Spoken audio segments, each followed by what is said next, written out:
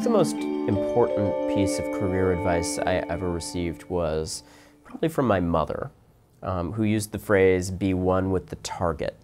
And what she meant when she said that was, when you are engaging in some kind of a high-stakes professional gambit, whether it's, you're giving a speech or a presentation at work, or you're breaking a big story,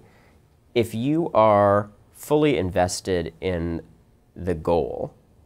and it's a greater goal than yourself, it's not about you, there's a certain kind of armor in that. And people can attack you personally, and they certainly do attack me a lot personally, and they can try to weaponize whatever they want against you. But if you are really one with the target,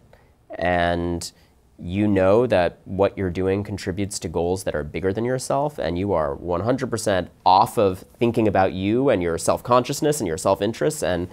on thinking about the problem and how you're going to make things better through your work, and communicating that to the other people involved in whatever project you're working on, there's no time to get mired in the self piece of it, in the kind of self-consciousness and the worry about self-interest that can, I think, sideline and distract. That's easier said than done. I don't always live up to that, but it's a great philosophy that I've found really useful.